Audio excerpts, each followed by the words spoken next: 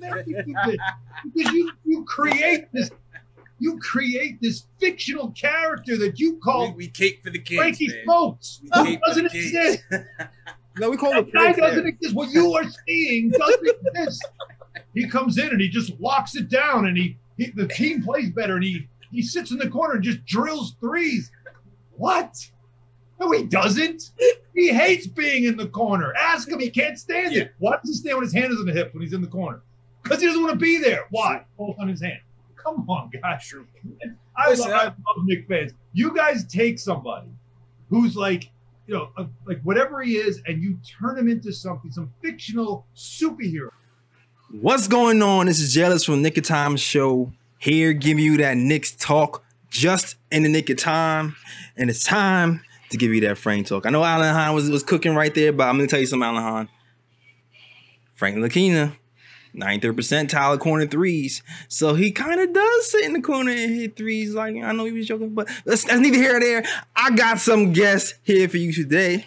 Give you that Knicks talk. First and foremost, it's my guy, Mr. Faithful, the man, the myth, the legend, the guy with the stats and the facts. Ryan G is in the building. Damn right he's in the building.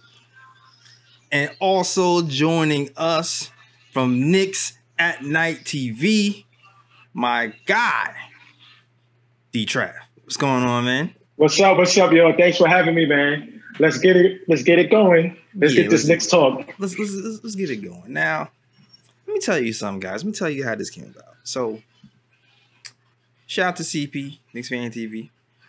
Me and CP, we did an interview with Alan Hahn. Definitely check that out on the Nick Time Show, youtube.com/TheKOTShow, right? We did that interview with Alan Hahn, and D-Trav, he came and he hit me up on the DM. He's like, hey, man, I got some things I want to get off my chest. Something that Alan said, it struck me in my heart. He was speaking some facts about Frank, and I want to come on and talk about it. So here he is. Now, D-Trav, let us know. What did Alan say that struck a chord with you, that you felt so passionate about, that you just had to come on a show? Well, first off, good job on the interview you did with Alan Hahn and UNCP. But what he was saying, I just was waiting a long time for somebody to come out and say this on a show or in public, because I totally agree with what he's saying. I feel as though the Frank hive, as he was saying, is maybe, I don't want to say delusional. I don't want to sound disrespectful, but I think they see too much of a high ceiling for Frank. I feel personally that Frank has showed us, he hasn't shown us anything else besides, spots here and there that he could be a competent basketball player. Yes, he's a good defender. I wouldn't say elite yet because he hasn't had enough minutes in the NBA for you to call him an elite defender. He's a capable defender. He likes playing defense, but I wouldn't say he's an elite defender. But I would just say that, Frank came from France. His first year, he came in the NBA. I know it was an adjustment period, but when he was in France, he averaged 4 points a game. I mean, why do we think that he was going to come over here and be such a dominant factor in the NBA when his history has not said that? I know he's still young. He still has potential development to do, but he didn't even start on his own team. A kid by the name of Irv Walker that is well known in New York City on the basketball circuits was playing on his team, and he was actually the starting point guard. Now, Irv Walker, don't get me wrong, he's a great basketball player, but he's not NBA ready. My point is, if Irv Walker cannot make it to the NBA, and he started over Frank Ntilikina, and Frank only averaged 4 points, why do we think Frank Ntilikina is going to come over here and be the starting point guard for the New York Knicks? I'm just a little confused on that theory there. But and if you also think about the regime that drafted Frank was Phil Jackson. And if you know Phil Jackson, he was stuck on running the triangle offense. And what he saw in Frank was Frank's potential to be a good defender and be in the mode of like Ron Harper. You know, Ron Harper used to be the point guard when you had Jordan and Scottie Pippen with the triangle offense, and he wasn't really a natural point guard. But all he had to do was bring up the ball, initiate the triangle offense, sit in the corner. As you say, Jay Ellis, Frank is good at sitting in the corner, 93 percentile, hitting threes. That's perfect for the triangle offense. But guess what? We're not running the triangle offense anymore. So also, Alan Hahn made the point that sometimes when Frank brings up the ball, he stops his dribble, and his teammates be looking at him like, come on, coach, what is this guy doing? He's messing up the offense, you know. So I just feel like he has to get adjusted to playing different positions if he wants to potentially start. But as a point guard, I don't think he has starting potential. I think he's a system player that could possibly do good on a team like the Spurs, where there's less pressure on him. But even in the Spurs system, I don't think he will start for the Spurs. I think he may be a backup point guard. I just think his ceiling is a backup point guard, and we need to pump the brakes on the Frank Ntilikina starting point guard for the New York Knicks. Go ahead. Ooh. Oh, there was a lot of fire to unpack in there. There was a lot of fire. There in the room, he stole all the air, bro. Like, word. Yeah, boy, there's a lot of fire to unpack. But I'll say this. I listened to the Alan Hahn interview, and Alan Hahn did make good points. Mm-hmm. You know, sometimes Frank's dribble does stop, you know, near the logo. True. Which does mess up, you know, the flow of the offense. He is inconsistent. He hasn't really put together a string of games where it's like you can see like, okay, you know, I know what I'm gonna get from every night. You know, he does. And then again, to also bring up the fact about his Euro stats. Mm-hmm. The thing with Frank with me is like, if he could just develop a good jump shot and just learn that, okay, maybe I might not, you know, play the starting point. I might play point guard in spurts. But if I can just defend and then shoot the three, I feel like Frank could be at least a legit 3D guy in the NBA. Absolutely. You know, it's just a matter of like, okay, is he going to start as a 3D guy on a team, or is he going to come off the bench? I don't know. That's how I feel about it. Yeah. First and foremost, too, we talking about these Europe stats, right? These EuroLeague stats. Listen, young guards. We talked about this earlier. Young guards in the EuroLeague, young players in the EuroLeague. They don't usually start, man. Their job is to go in there and back up the vets. Get in the corner, get out the way, let the vets do their thing, and you wait your turn, son. It's like it's like Thanksgiving at the kiddie table. They ain't gonna let you, you know, they're not gonna let you whoopsie do down there over there unless you some special player like Luka Doncic or whatever, right? That's just not what's going to happen. He played his role there, and especially in France, where they teaching you how to play system basketball. In France, we know that. So, and second of all, I got heat right on the show because I wanted Frank to start, and people are confusing a couple of things. People think, oh, Jay Ellis thinks Frank should start because you know he's a starting caliber point guard. No, not necessarily. If you remember, I was the one calling for Kira to be here. Why was I calling so hard for Kira to be here? Because I feel like when I'm looking at this roster, we still don't have the answer we need long-term for a starting point guard. That's why I wanted Kira to be here. But now that I know we don't have him, we have Obi Toppin. Thank you, Obi. I'm like, you know what? I'm looking at our options. I'm looking at Elfrid Payton. Right. You know what he is. He is a point guard who passes really good to Julius Randle. And nobody else, right?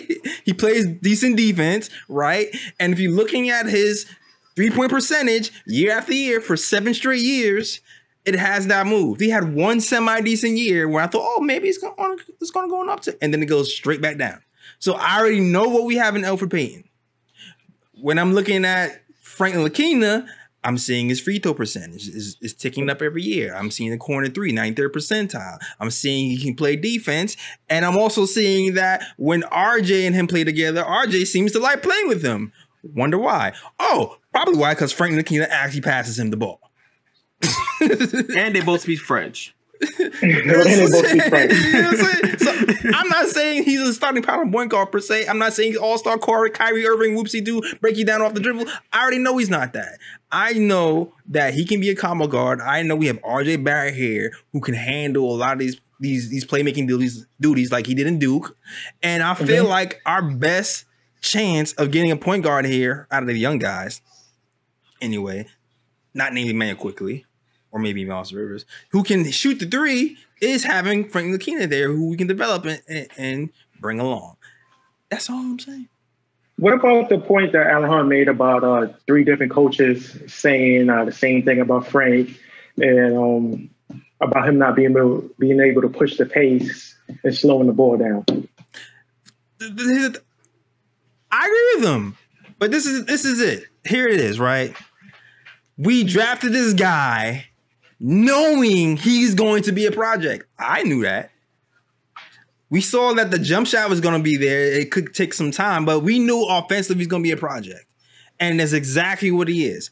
He's talking about Frank being inconsistent, but he just turned 21. Obi Toppin is older than Frank now, and Frank has been in the league longer. So it's like, of course, what do you expect from a young guy but to be inconsistent? That's what young guys are. Unless you're special, when you get into the league, you do inconsistent stuff. So yes, he should push the ball more. Yes, he should stop these little mistakes where he's stopping at half court. But also, he's had 3 coaches in 3 different years with no consistent role year to year, and he's still young, and you're wondering why he's inconsistent. That's just what young players do.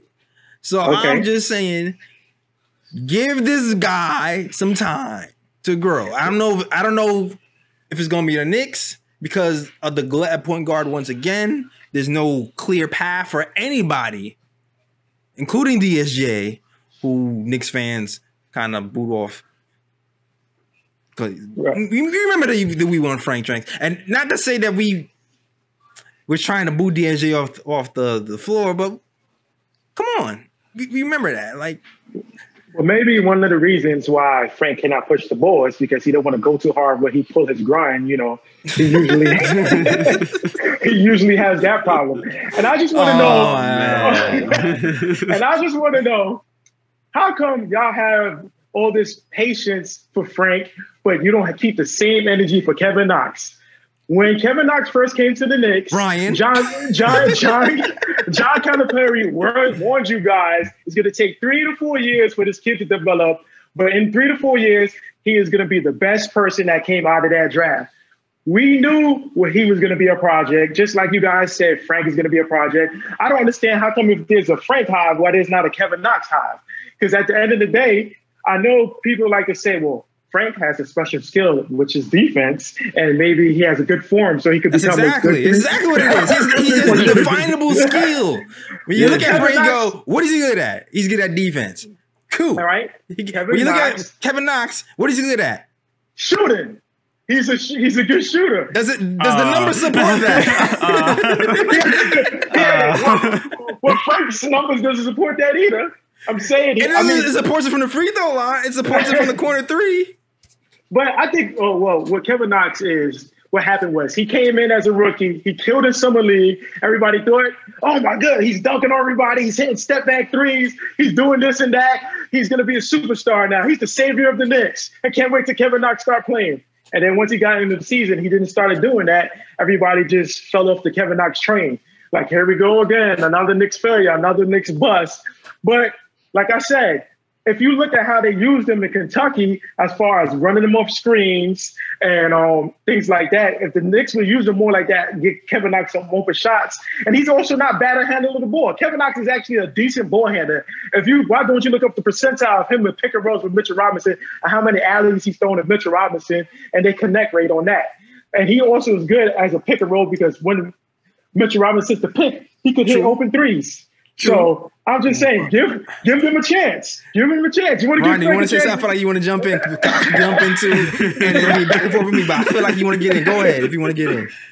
Well, I would love to look up that stat about Kevin Knox and Mitchell Robinson in the pick and roll and his percentile, whatever the case may be. But I'm thinking that it might be a bit skewed because I'm not sure how many opportunities he had last season to do that. So because of his lack of playing time. So I just gotta put that out there. But here's my thing with Kevin Knox. Like, this is why I give Frank a chance, and I'm kind of down on Kevin Knox right now because even though Frank is not consistent, there was at least games last season where I saw him play and I was like, okay, there's something there. It might not be a lot, but something is there. I don't know what was wrong with Kevin Knox last season. Like, beginning of the season, I understand he had to play backup to Marcus Morris because Marcus Morris was here. And you could argue that because Marcus Morris was balling. So it's like, well, you're going to put Kevin Knox ahead of Marcus Morris now, so he had to come off the bench. I think what's an indictment against Kevin Knox was the fact that when Marcus Morris left, he didn't get the playing time when that's supposed to be, minutes open up. Kevin Knox is supposed to be your guy in there, but instead they were playing other guys like Reggie Bullock and Wayne Ellington, all these other dudes that, these dudes are not going to be with the Knicks long term, but Kevin Knox is. Kevin Knox is the Knicks pick. I just think the problem was Coach Mike Miller was coaching for his job, and he was too scared to put Kevin Knox. He rather with the vets because he wanted to win games. Mm-hmm. I think that was part of it, but I also think part of it was Kevin Knox was Kevin Knoxing. Like, yo, I'm just so confused. Though, you guys really get on Kevin Knox. It's got to be fair treatment. If you're gonna get on Kevin Knox, you got to get on Frank the same way. Let me tell you, okay. I sat here and said, if Frank Ntilikina is not pushing the pace like he's supposed to, I get it. Take him out. Okay. See what he's doing? Do that. And they was doing that.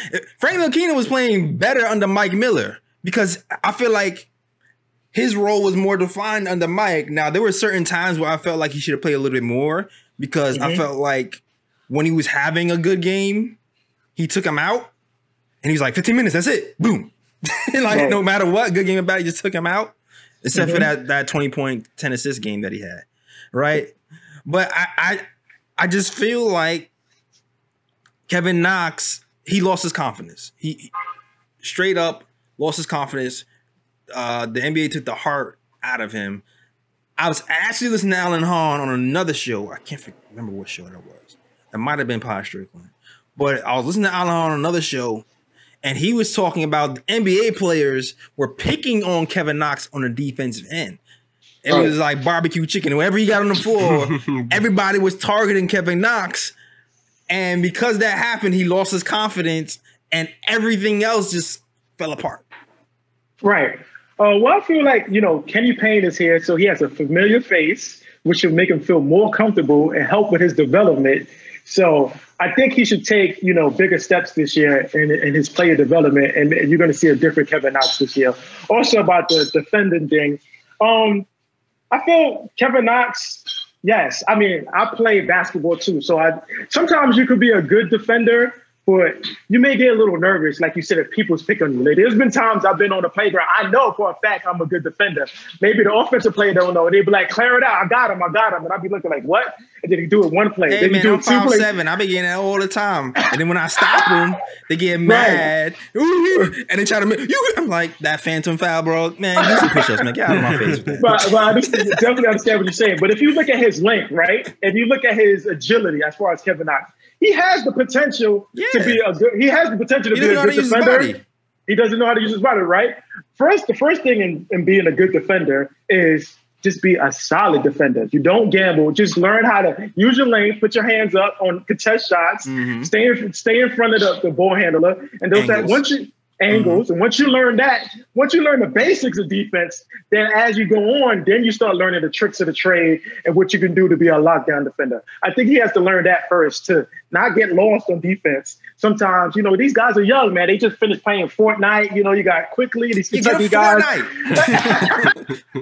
These guys got to get, their mind right and mature as a man and understanding that this is a job. This is what's going to pay my bills. I want to win, and I got to take this more serious. I think his father, being a former NFL player and Kenny Payne being here now, would really, really help him out.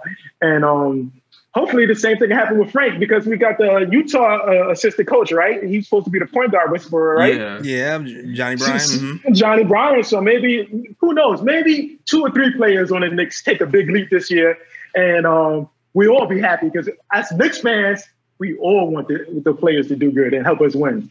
Yeah, exactly. Like, you know, like, okay, I get on Kevin Knox a lot, but of course I want to see Kevin Knox improve because I'm like, if Kevin Knox improves and shows his potential, that helps the Knicks in general. And I'm a Knicks fan. You know what I mean? Right. Like, the only reason I really get on Knox was because, you know, that second season I didn't really see anything from him.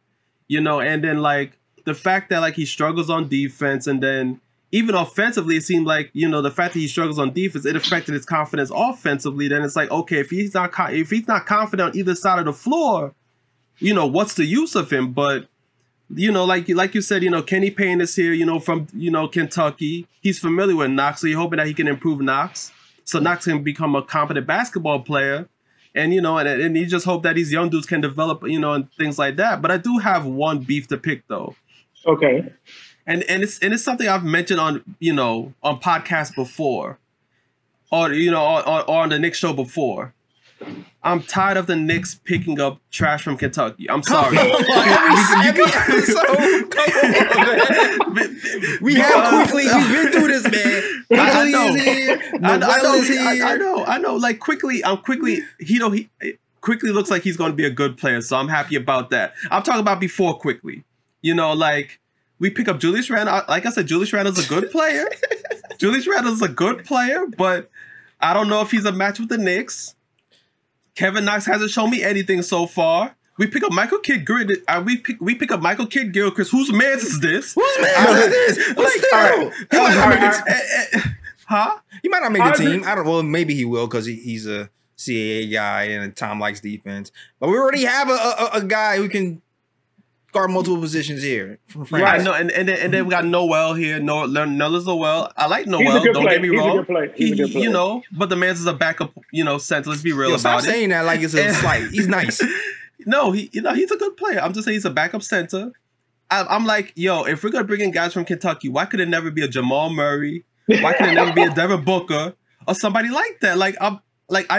I'm just that's all I want to say. But who knows? Who knows if Jamal Murray will be Jamal Murray if he was drafted by the Knicks? That is true though. That is true. Yeah, they would just bury him on the bench. Give him 3 different coaches and say he's not developing fast enough. Then trade him. Right. But speaking of trading point guards, we still haven't really talked about another elephant in the room, right? Your boy DSJ, man. Okay, Dennis Smith Jr. Yes, your boy DSJ. Because I know you was getting at with the Frank stuff. You were getting at, do you want DSJ to start, right? Do I want DSJ to start? Honestly, I like DSJ, but I'm more of a fan of RJ being the next star in the NBA. So I'm for the point guard that's going to help RJ, you know, show all the skills that he possessed on the court. That's why I wasn't a big fan of Marcus Morris or a big fan of Julius Randle bringing up the ball or Elfrid Payton passing the ball consistently to Julius Randle. So, yes, I think DSJ has the it factor as far as explosiveness and athleticism, as far as what you would want in your starting point guard, because he will put constant pressure on the opposing point guard. When you go against guys like Kyrie Irving and guys like Kemba Walker, I understand, yes, Frank is a good defender, but you also need to put pressure on those point guards by attacking them, getting them into foul trouble. I don't think Frank is the person who's going to get those point guards into foul trouble and put them on the bench. I feel the way that DSJ attacks the rim, you have no choice but to either foul him or get out the way. Like, he's very aggressive. And if the coaches on the Knicks could tap into that potential, then I know his jump shot is broken, but you know he's been working with he's been working with we know. Abdul Rauf. Oh yes, you know who he's been working with, right? before that, he was working with another guy. Keith Who was he Smart, working with? who they Keith shipped Smart. out. Who they shut down, And right? in Dallas, he was also working his jump shot, and it didn't work then either. But continue. But yeah, he It's doesn't only have been to, 3 seasons to be fair. There's only been 3 seasons to be fair. he doesn't have to be a knockdown 3-point shooter. At least 33%, 34% is decent enough. You know, you make it up in other areas. Like and I think he also gets knocked on for his defense, which is not fair because sometimes he does get a lot of steals in games. Didn't he have a 7-steal game with the Knicks last year? He may not be a lot. Yeah, I think he had was that Alfred Payton? I don't remember that. No, I think Dennis Smith Jr. had a 7-steal game also with the Knicks. We gotta We gotta check that out. Yeah, if it wasn't last season, I think it was probably like when he first came. But yeah, right. I think maybe it was against was it against the Cavaliers? I believe it was. I believe it was against the Cavaliers. He had 7 steals that game. Well, I should have celebrated if that happened. But anyway, go ahead. So he may not be a lockdown defender like Frank, but he may be a passing lane defender like Allen Iverson. You know, there's different ways to play defense other than shutting your man down. Absolutely, man. So go ahead. No, I get it. I get why people want him to start. He has the most potential out of any point guard on this team, and that's why they want him to start. They see the athleticism. They see you have Johnny Bryant here, and they go, why not Dennis? And I'm just like, I don't know if he has the heart to be that guy. It just seems like wherever he goes, if there's a little bit of turmoil or everything is not exactly the way he wants it to be, he gets upset and he checks out. I feel like he checked out in Dallas. I feel like he was checking out here. Now, of course, you know, he's going through his things. Like he went through a lot of trepidation this year, and I get that. But it's like it's weird because he'll go through his thing, and then he'll play Dallas, right? Because remember the Knicks Dallas game, and he'll wait for a game, and you're like, oh, okay, well there's something here, and then he checks out for the next 28 games, and you're like, what's happening? He doesn't want to be here, and that's the sense I get from it. He doesn't want to be here. And when Fizdale left, because that was his man, I felt like he got hurt. When Keith Smart left, that was somebody's corner. He got hurt. Steve Mills came to him in the middle of the bad season and says, hey, you know what? I know you want to get out of here. I'm going to trade you. Steve Mills leaves. So to me, he doesn't want to be here. And I know he doesn't want to be here. So me starting Dennis Smith Jr. over Frank, knowing Frank wants to be here, and DJ doesn't, to me, it's just like, it just feels weird. Especially because I still remember the We Want Frank chants where I felt like they just thrust DSJ into the game, knowing he wasn't playing well, knowing that Frank was playing better than he was at that point in time, and they still pushed him in front of Frank. And that irritated the hell out of me because I felt like he didn't earn anything.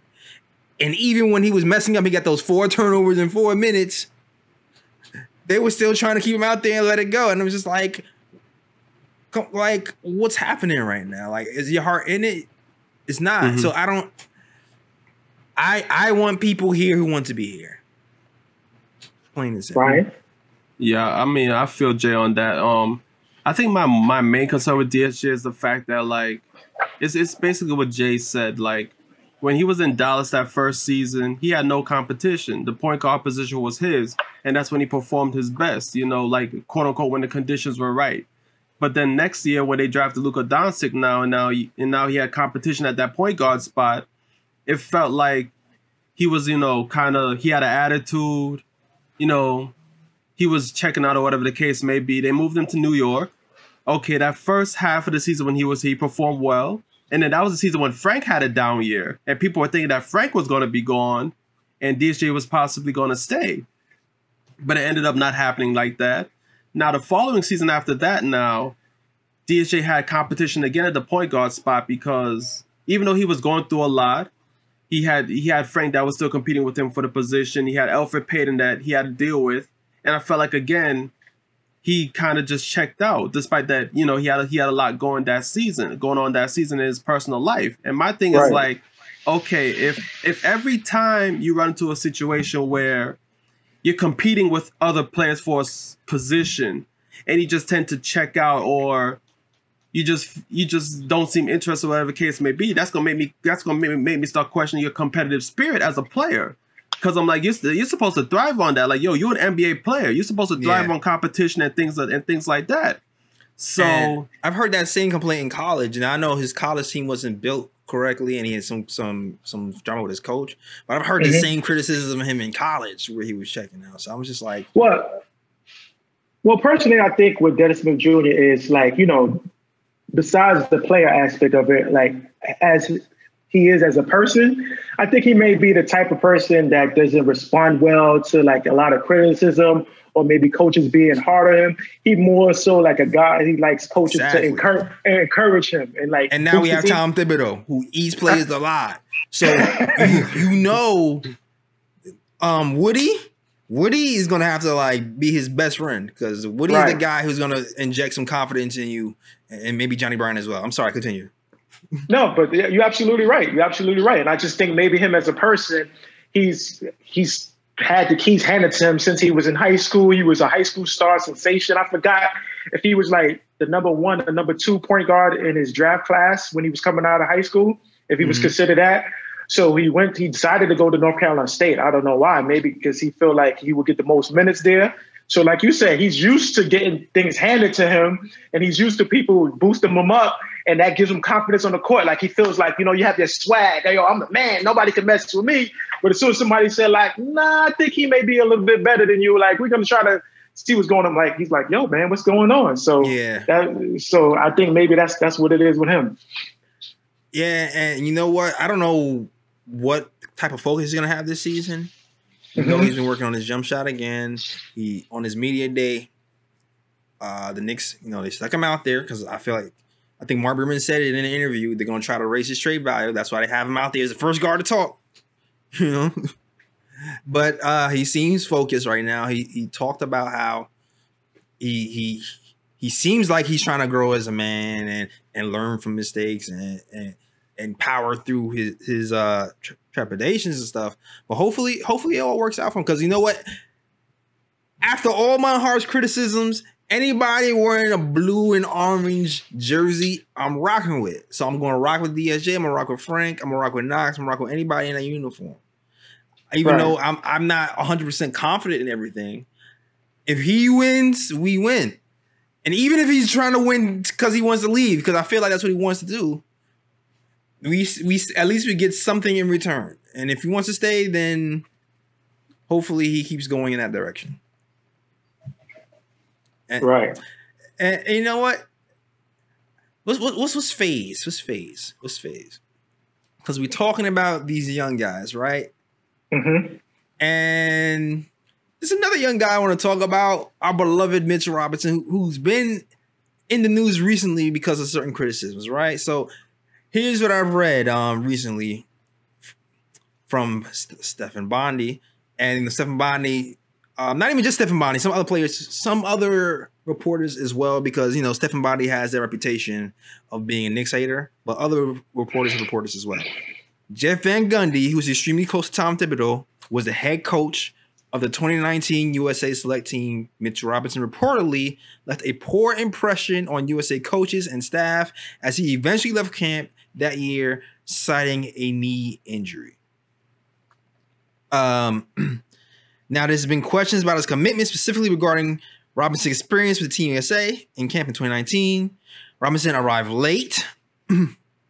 There was all kinds of problems getting him to Vegas, a Team USA source said, and he left an poor impression on coach's staff, according to sources. Also,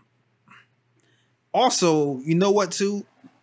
I'm going to play something really quick. All right. A short little review of what Tom Thibodeau thinks about Mitchell Robinson when asked about it on Medium Day. Okay.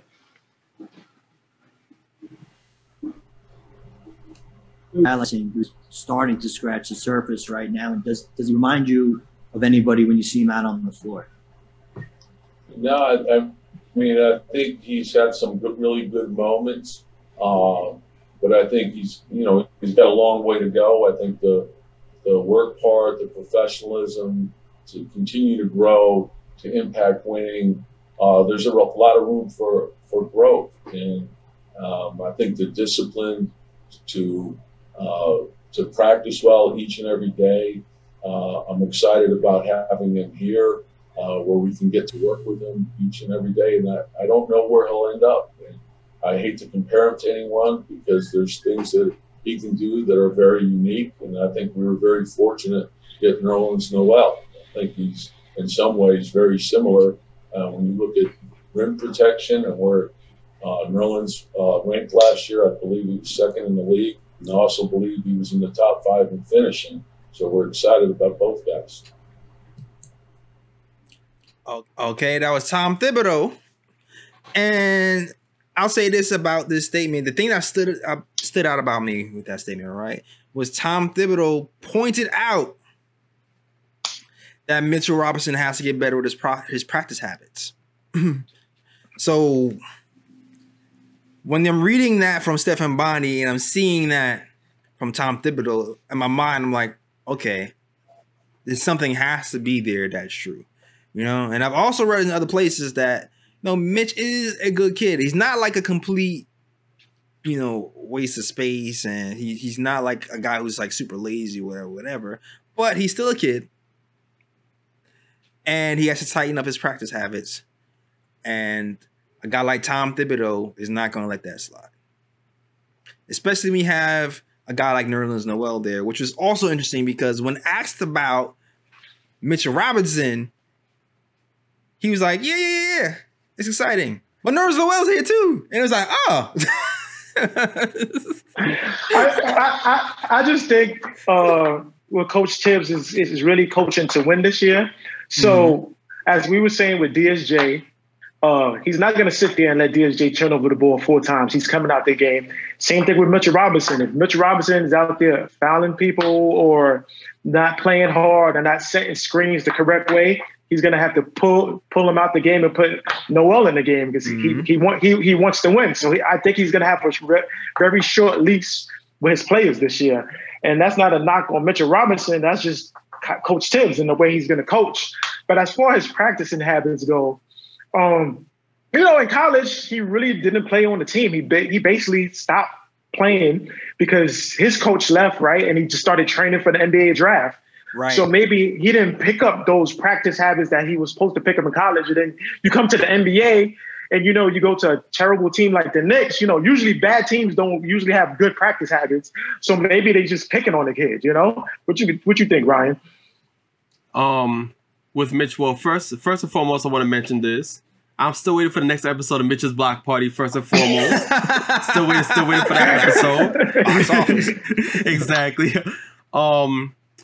Okay, here's my thing with Mitch. You never heard about Noel having bad practice habits or bad work ethic or whatever the case may be. And I feel like if you have somebody here to legit challenge Mitch for his position, for a starting position at center, I feel like if Mitch really wants it that bad enough, he's going to pick up those, he's going to, change those bad practice habits and, and look at what Noel does and be like, okay, you know what? This is what I have to do if I'm going to hold on a starting center position for the Knicks or for any NBA team in general. So I feel like them bringing in Noel's are definitely a positive. And if Mitch is not careful, Noel will take his position and Noel will be the one when Noel will be the starting center while Mitch is going to have to come off the bench again. Oh, Noel wants it. Noel wants it. Right. Noel wants to start. He talked about that in his media interview. He's going for it. You just reminded me, you brought up a good point was the fact that him being challenged in practice. So that what made it seem like when DeAndre Jordan first came, it seemed like DeAndre Jordan took him under the wing and he was teaching Mitch. And then once DeAndre Jordan left, if you look at Mitch's interview, he made it seem like, dudes can't guard him in practice because they're smaller than him, right? He made it seem like, oh, I'm glad Noel's here because finally somebody can actually challenge me and contest my shots. And they were just like, who are you talking about, Taj Gibson? He was like, no. No. Yes, you was. What are you talking about, Taj? Taj can't guard me. Shout out to Taj. But yeah, go ahead, Jay. Nah, I totally agree with you, man. I think it's interesting because I know everybody has Mitch slated as their starting five, but then when you look at these statements and you see what Noel can do, like of course Mitch has the higher ceiling because he had like second year the best field goal percentage in the NBA is nothing to sneeze at. Breaking block records already. Offensively, it just seems like he's more willing to try to expand his game, even though he hasn't really used it in the game. So he has a higher upside, but I don't know. He might not start right away. He might not. He might not. That's something to look out for. I know some people might think that Tom is using it as a scare tactic to motivate him, which could possibly be it. But also there's some truth to it. Yeah, but me personally, I want to see Mitch develop. But like I said, I'm for what helps the Knicks win. And at the end of the day, I think they will just split the minutes. Personally, I think that's a good two-headed monster to have. Like both of them is similar. Both of you pick and roll, go for the alley. They can switch on during the pick and roll and be able to stand for the point guards, shooting guards. I like Noel. So I personally like Noel too. I see he hustles a lot. So to me, Noel hacks just like Mitch does. So, so to me, like either way, like between both of them, you got what 10 fouls. So, and then here we go, Amari Spellman. Let's go. I'm with the spell. Hit the 3 spell. I know you're gonna shoot it. Yeah. So I mean, that's one thing, Mitch. I mean, but actually, if you look at Noel, he already has that. He does have a mid-range jump shot. He does, he comes out a little bit more. More than Mitchell Robinson. So if Mitchell Robinson going to want to stay on the floor, maybe he might have to unleash that 3 this year that he always shows to us in practice or whatever, his little one-on-one with his 5'11" homeboys. Yeah, it's time. It's time. I will say this, though. I'm wondering what the plan is for Mitch long-term because he changed his agent again, right? It was weird because it seemed like the Knicks were interested in Weissman. I heard rumors about it. Oh, Weissman, okay. Yeah, CP and Allen, they were kind of like, nah, that was real. That was a real thing. I didn't take it too seriously. But they were talking about trading up and having Mitch be involved. Now, he wasn't involved. Like, it didn't happen. It came out that they didn't want to move these pieces, RJ and Mitch. But you have to also wonder why, there has been no qualifying offer extended to Mitch as of yet. Right.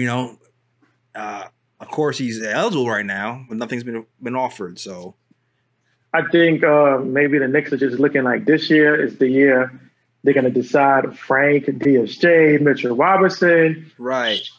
Show us what you got this year because it's not guaranteed you're going to be back with us. So this is your last chance to show us what you got.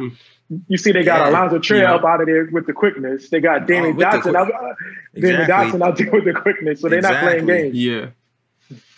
And also, I just want to point out one thing too. Like, I think the reason why they're doing that as well is because you have to remember this is a new regime in New York right now. Like, you have Leon Rhodes. Like, it's basically a whole new front office. Like, the only guy that's here is probably Scott Perry from the previous regime. And what's always the case with like a new regime in place is, these young guys were not drafted under this new regime. So they're not going to just automatically be like, unless he's a special player, they're not just going to automatically be like, well, this young player's been here for a while, we're going to extend him or whatever the case may be. It's going to have to be a case of, you're going to have to prove it that you deserve to stay here. And I feel like the approach Tom Thibodeau has taken is the right approach. I was always a guy that always believed that if you want young players to develop, you have to play them a lot. You can't just have them on the bench, sitting there and watching the game and expect that they're going to get better. But at the same time, I'm like, these guys now, they've been in the league 2 years, 3 years, 4 years, whatever the case may be. And it's like, it's about time they get challenged. It's like, all right, pressure bust pipes. There is the balance. So now you know that when the season starts now, if any of the young guys are starting, you know that they definitely earned that. You know what I'm saying? As opposed to it being like, okay, these are the young guys, we got to develop them. So what, we're just going to hand them starting positions and just see how they do. You know what? Oh, go ahead. No, I was just gonna say to hit on another point that Ryan was saying is just like, yes, we want them to play. Yes, we all as Knicks fans, we want to see one of them develop. We got how many now? We got Mitchell Robinson, we got R.J. Barrett, we got Kevin Knox, we got Frank, we got DSJ. These are all young players, right? We want to see at least two of them hit. We got Obi Toppin. At least two or three of them hit.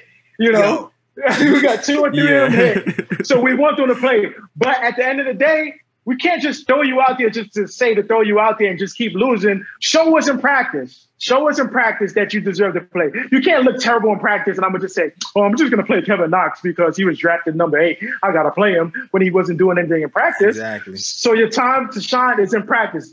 Pay attention to detail in practice. Hit your shots in practice. Compete against everybody. Show that you're the best person in practice. So when game time comes and the coach look down the bench, he remembers, yo, Kevin Knox, yes, he was killing in practice. Let's see what he's going to do in the game.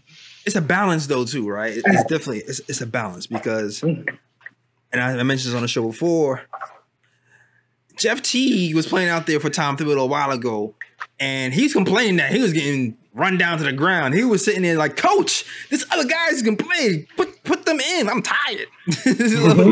Like, it's one thing to play the vets and the guys who earn the minutes, but it's another thing to give DNPs. You know, right? I understand that Kevin Knox has to, have to bring people around slow, and he's not ready. But 10 minutes a game, give him something to be like, get some game action in, get some game action. Yes, show practice. Yes, but also it's gonna be different this year too because. You know what? This Knicks team, they're a proponent of the G League. Tom Thibodeau said, hey, we will put players in the G League, no problem. But this year, the G League is kind of fuzzy. You know, with the COVID thing happening, they're talking about having a G League bubble.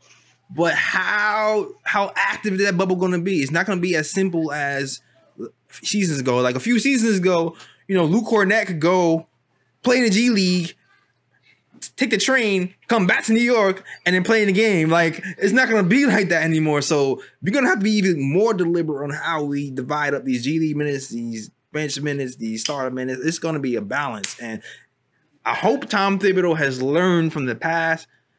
In his interviews, he pretty much said that, you have to keep what you kill. They fix that stuff. But hopefully he doesn't go overboard. The Knicks still have $18 million in cap space left. So at this point, I'm still looking around like, what are we going to wait for? Like, what are we using it on? 18 million in cap space. I don't know. I'm looking at Buddy Hield. Yep. I'm looking at Victor Oladipo. I'm not saying to get him. But okay. I'm saying he's gonna be on the radar. I can definitely see him on the radar. And Zach LaVine as well, man. I can see Zach LaVine being a target as well. Because as you know, the Knicks are going to try to target disgruntled stars to get them on the squad. Have the Bulls really done anything to get anybody else on this team this year? No, not really. I can see Zach LaVine being a target. I can see the Knicks and Scott Perry still trying to get Victor Oladipo if he plays performs. Well. Oh, well, the only problem with Zach LaVine is that didn't Thibodeau had him and then he wanted Jimmy Butler, so he got rid of him. Yeah. So I'm not sure about the Zach LaVine, but as far as what they're gonna do, I have no clue what the Knicks are gonna do with the 18 million. Could they just leave it until trade deadline? Like, do they have to spend it right now? No, they don't have to. They don't. Okay. They don't even have to, like, as of now, they're 10% under the cap floor, right? And if they don't, I don't remember exactly what the deadline is to reach the cap floor. But if they do not reach the cap floor, what happens is the money will be dispersed throughout the players on the team to reach that cap floor. So it's like, hey man, instead of getting the $6 million this season, you get some extra. You get 6.5 or 7, and it'll be spring. So it's like there's no real L for the Knicks if they don't spend that money to get to the cap floor. They're gonna keep their options open and wait and see what happens. Right. So, do you guys have any preference? Are your guys team Buddy Hield, team Victor Oladipo, team Zach LaVine? Any guys? I mean, not any players at the moment that are disgruntled or maybe disgruntled. Like Buddy Hield, like I said, he's a good player. You know, he can shoot the three really well, and shooting is definitely a priority in today's NBA. But I mean, I'm not pressed to go after Buddy Hield. The same goes for Zach LaVine. I'm not really pressed to go after Zach LaVine as well. Even though Zach LaVine, he's proven that he can definitely score the rock this past season and things like that. But I don't see any of those players necessarily as like a franchise changing player where I'm going to really, open up my cap space for those players. I feel like all those players are like complementary pieces where it's like, all right, you could put them, you could put them next to like a guy that's like the real number one on a team, and then your team's going to be really good and might be championship competitive. But as for guys that like, I feel like, if they come, they're going to change the fortune of the Knicks. I don't see that, but I don't know. Here's my thing. I was on the fence about Buddy Hield last time, Ryan, and I'm leaning towards it, yo. Depending on the price, right? Because right now we still have Julius Randle. I know there was a crazy rumor going around that the Knicks were shopping Frank Ntilikina. There was this whole thing where Knicks Twitter page, they posted pictures of Frank Ntilikina. All of a sudden, they took it down. Everybody thought he was being traded. You look at his bio. There was no Knicks or anything in his bio. So everybody was like, oh, that confirms that he's being traded. Come to find out, he's still here. He took down the bio like in the summer. There was nothing imminent, but he's still here. But there was this crazy rumor that maybe it could be like a Julius Randle, Frank, and a pick, or I don't know what, or whatever picks for Buddy Hield. And I thought about it. I was like, that actually might make sense. I think you guys just want to get Julius Randle out here so bad. But I know. Go ahead. Okay. No, I was gonna say I know Buddy Hield was a good player, but like Ryan was stating, and like these guys that we're aiming for is not gonna take us over the top. Why give Buddy Hield a chance when you could just plug Quickly in? I feel like Quickly could probably do the same things that Buddy Hield could do. So what is the point of even trading for Buddy Hield? Well, I'll break this down, right? Think about it, because the number one concern was the money, right? Mm-hmm. Buddy Hield is making what, 24 million or something right now per year, if you look at his contract. But the thing is, the contract ascends. It's not just straight. Okay, I'm pulling up the contract right now. 24 million, 21-20, the 2020-21, the 2020-21 year. The following year is 19 million. The following year after that, the following year is 18 million. Then it goes to 18 million again. So it's like, there's a few of those years where it's 18 million, then it goes back up to 20. So the contract really isn't as bad as you originally thought it was. Right. Also, we were also talking about Julius Randle and his role, right? How do they fit together with Obi Toppin? Is it feasible to play Julius Randle and Obi Toppin together in the starting lineup? Well, we already said that Obi Toppin cannot play small forward, so that means Julius or him will have to play center in spurts. And right. So I don't think it's feasible to play them unless you're going to play a small ball lineup. Yeah. Exactly. So it's like, all right, you already know long term it's probably not in our best interest to have both of those guys on the team at the same time. Right. So in that, and then you have a guy who at one point was one of the best 3-point shooters in the league. He took a dip last season, but I feel like they can go back up pretty quickly. Right, but I just feel like, why are we trying to trade Julius Randle for a shooting guard? Shouldn't we be trying to trade him for a point guard? Like, instead of Buddy Hield, what about the point guards that's making a lot of money in the NBA? Well, okay, I'm open for point guards too, but I'm just talking about who's available. And I know at this point, we still need scoring help too, and they can help with the scoring. Right. So, and I'm also, so what point guard is available? I know we have what? Well, Money-wise, Mike Conley. Who else? You could trade for Mike Conley. I know it's been Mike Conley's been mentioned, but it seems like that was a dub because it didn't happen. I know Lonzo Ball's been mentioned. Yeah. Where's Ricky Rubio at now?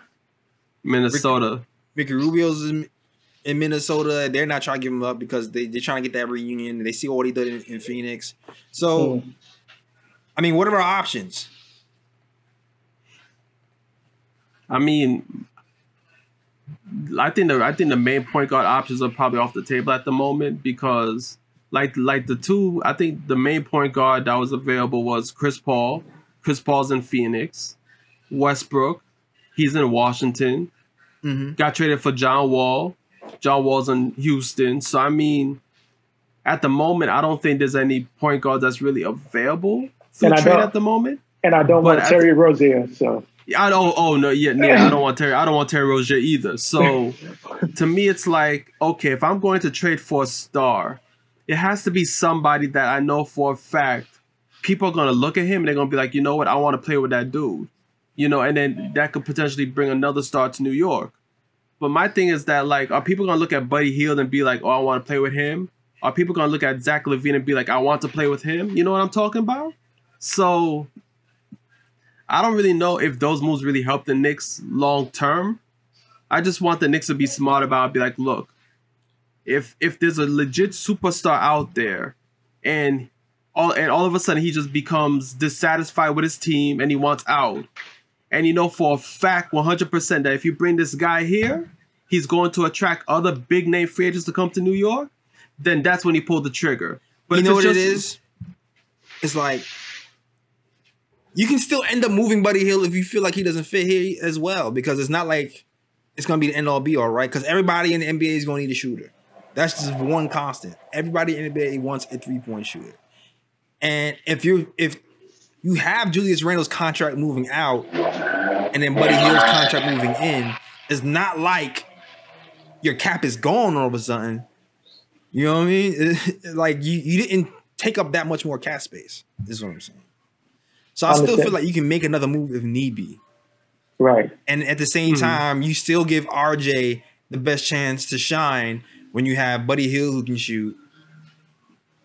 You have Obi Toppin at the 4 can possibly shoot.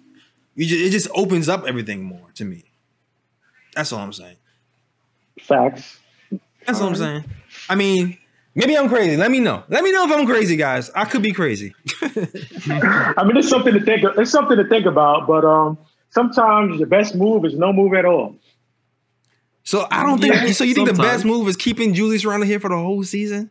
Possibly until the trade deadline and you see what you get from him, or maybe like I mentioned before, maybe you trade him during the draft and you be able to package them together with some other picks and move up in the draft and get that point guard that you've been wanting. If we don't suck and get the number 1 pick, but there's no guarantee because the lottery odds are different. So maybe you might need to make some strategic moves in order to get Julius Randle out of here and package him with one of our picks to get a higher pick in the draft for next year. And I just feel like we're gonna stifle. I mean, I feel like Obi Toppin at least starting off under Julius Randle could help bring him along. But I feel like to maximize his potential, at some point, you can't have Julius Randle there because somebody has to get most of the minutes. All right, but maybe at the trade deadline, Julius Randle is killing, and a contender actually wants him. Or somebody said, "Yo, we could use Julius Randle. He's averaging 23 and whatever on the Knicks. The Knicks don't want him. We'll take him." The only problem with Julius Randle, to be honest with you, when you watch film of him, is that when he came to the Knicks, I don't know who told him he was a point forward, right? But when he gets the rebound, he needs to look for the point guard and give the point guard the ball, not bring the ball up the court and then be spinning all over the place and trying to create for himself. Give him the ball on the elbow where he has to make quick decisions, and that's where he'd be most effective at. So I think personally, maybe he'll change his game this year. Maybe he'll stop trying to be Lamar Odom. Maybe. And Kenny Payne will tell him to calm down, and he'll be able to produce on the court. And then we have a decision, like you said, you want Obi Toppin to start. His value will go up, and we'll be able to treat his trade value will be a little bit higher than it is now. Maybe we'll see. Maybe I'm too hopeful that Obi Toppin is going to be how nice I think he's going to be in my head. Maybe and if that's the case, maybe we pump the brakes. But that's not how I'm thinking right now. I'm thinking Obi Toppin is going to be good. But yeah, I will say that Julius Randle did come to me today, and he said he's been working. He got the new braids, so maybe new braids, new him. Tom Thibodeau is going to push for team ball, so maybe we have the right guys who can take his game to the next level. Who knows? Right. Yeah, and just to add like one last thing, I think the best case scenario for Knicks probably is going to be you start off with Julius Randle to start the season, and then Julius Randle actually balls out and shows other teams that he can be a good piece to to add to a team that's going to the playoffs and potentially fighting for a title. And then you hope along the way Obi Toppin really develops his game to the point where it's like, okay, you have a legit reason to start Obi Toppin now over Randle. So that when the trade deadline comes, you have no need for Randle, but teams saw how he performed early in the season, and then he becomes a viable piece to where the Knicks can actually get something good back for Randle. Whether it be draft I'm sure picks that's what they're thinking. or a good young player, whatever the case may be. I'm sure that's what they're thinking. And if they see that Obi is progressing the way they want him to progress, I'm sure they'll be even more willing to pull that trigger. For sure. Yeah. Facts. All right.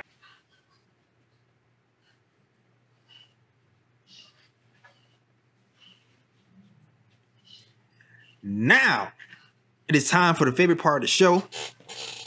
The bruh picks.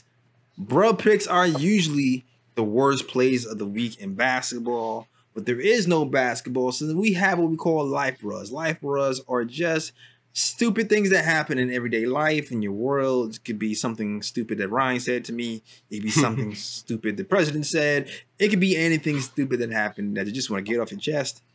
So, guys, what do you know? Let's let the guests go first. D-Trav. All right. So my bruh pick is going to be Emmanuel Quickly. Oh man. So during media day, they asked Emmanuel Quickly about playing with Obi Toppin in practice and Mitchell Robinson and how it's going to be with playing with guys like that. So he proceeded to say that I haven't got the chance to play with them yet, but I picked the Knicks in 2K, and and Obi Toppin and Mitchell Robinson, they're good with the lobs and dunking. They're unstoppable down there. So I'm like, yo, these 19-year-olds, oh my goodness. Like, you're going to compare 2K basketball. You think that's going to translate into what's going to happen this year with the Knicks? The one about Julius Randle. So I was just like, yo, come on, bro. I really can't believe he really said that, but he's a kid, That's what he's. Oh, man. Fortnite and 2K. See it, yo. I can already see it. Him and Knox are besties. I can see it. I can see it. We sharing bongs, then we skipping. Watching Knox quickly might take you a minute now. He plays defense. It's a joke, but it's not a joke. I can actually. All right, bruh man from the fifth floor, my guy Ryan. All right, so now to think about it, I do got a couple bruh picks, 2 bruh picks. Oh, I got 2 in the chamber. My first bruh pick goes to the New York Jets. Oh, here's why.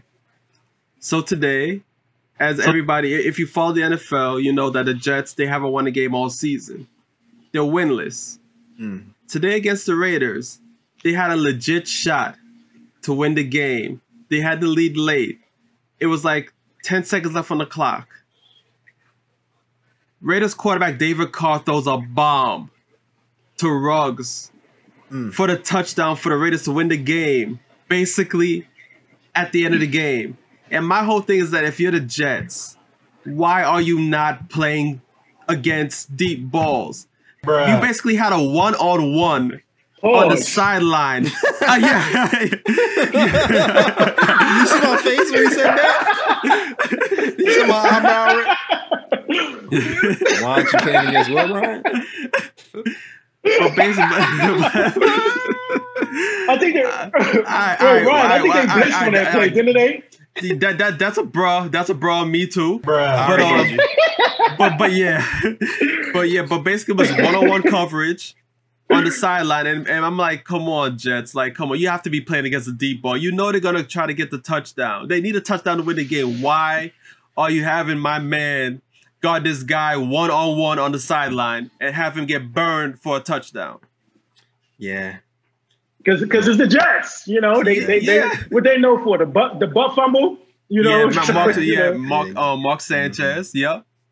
Getting burned with deep balls. Pause. Getting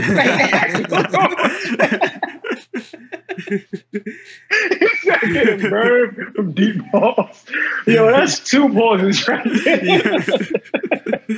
I know. I did it for the show. Good content. And my next bro pick goes to... So what you got, Jay? I don't got one more bro. You got 2? Oh, you got 2? Yeah, one more bro. You got 2? My next bro, it goes to the people in the comments. Bruh. Because I've been seeing people in the comments. Yo, every week you go in the comments, man. You gonna roll. You want the smoke. I'm not getting at specific like people. It's like a group of people because I've seen this comment said repeatedly in the comment section where people are comparing 2K to actual players because people like, yo, Frank in 2K is nice. And I'm like, and they're hoping that Frank can play like how he is in 2K. And I'm like, really? You gonna really compare 2K Frank to actual Frank and hope actual Frank plays like 2K Frank? I'm like, come on now. Like, you sure it's not quickly in the comments? It might be. It might be. Yeah, it might be. Burner. It might be though.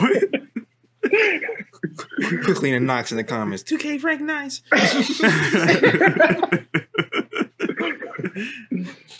All right. You don't have one, Jay? Yo, I don't got nothing right now. Nothing. Oh, okay. I usually find one at the end, but nah. But it's cool. You know why? Because that was our show. Yeah. Thank y'all for listening, man. Huh? No, I was gonna say your bro could have been Alan Hahn saying Obi Toppin playing small forward, but you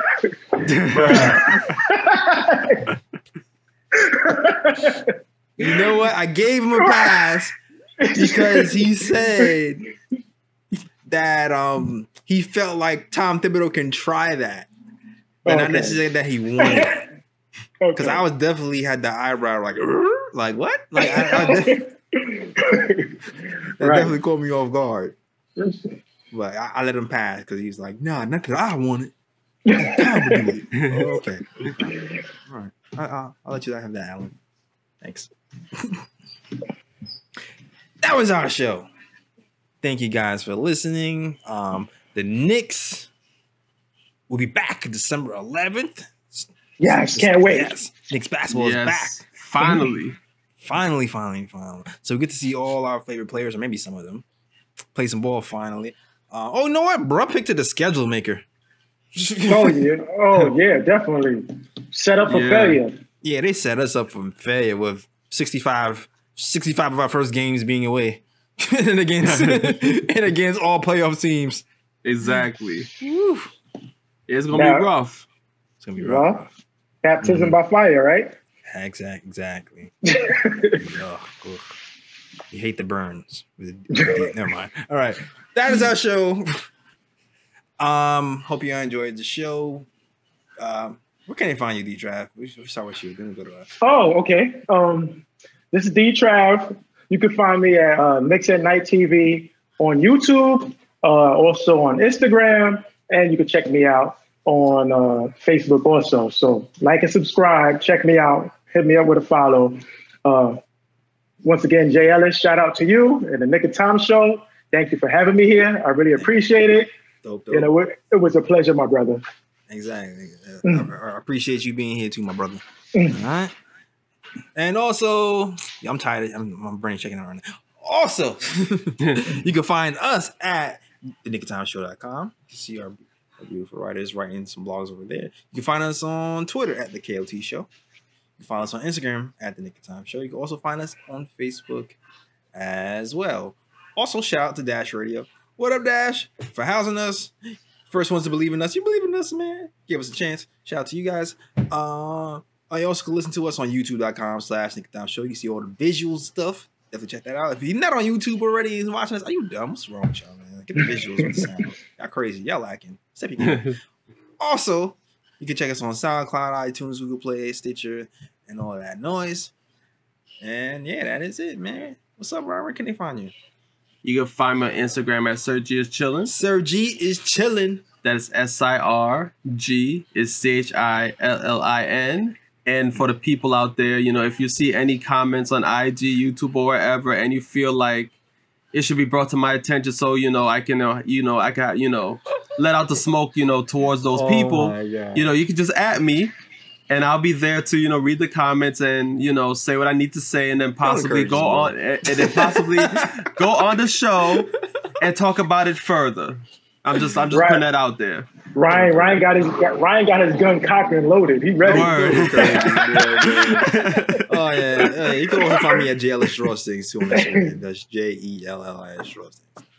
That's it. We are out of here. Peace. New York, big city of dreams. I'm coming straight out. New York, big city of dreams. NYC.